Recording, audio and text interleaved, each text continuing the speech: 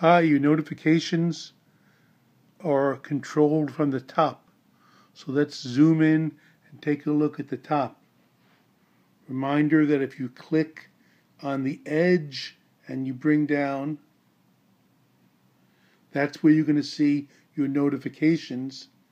And that's in contrast to if you go into it from the home screen about half an inch, you know from a previous video that invokes Spotlight.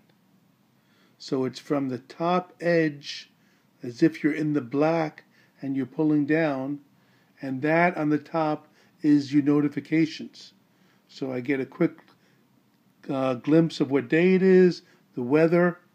I can see all the notifications that I've got turned on. I can see the one I've missed. And that's all achieved by going into the black on the edge and pulling down.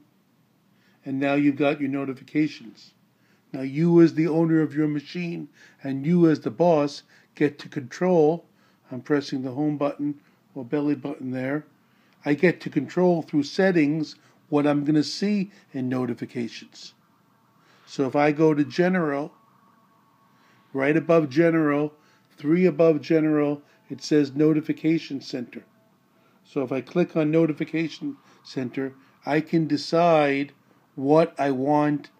By scrolling up and down, I can decide what I want to see when I go to notifications later.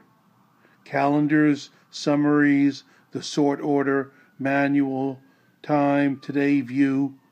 Okay, and you can see this from your lock screen if you want, or if you have students using a machine, you can disable that so that up there they can't see it from the lock screen. Okay? Steve Bergen signing off. Hope that was helpful. Bye, everybody.